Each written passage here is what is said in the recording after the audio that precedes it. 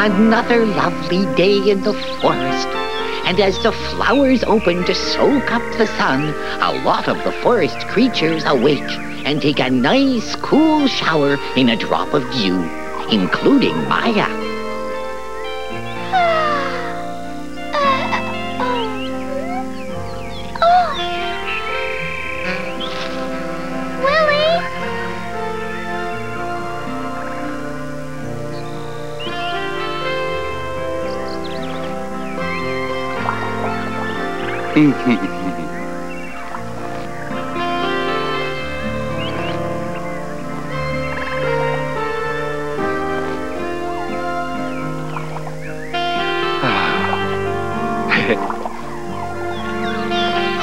Maya, did you have to get me up?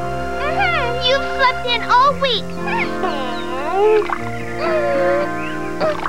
Oh! There! I'm still sleepy. Come on, wash up properly. Get in there. Maya, all right. Hey, wait! No!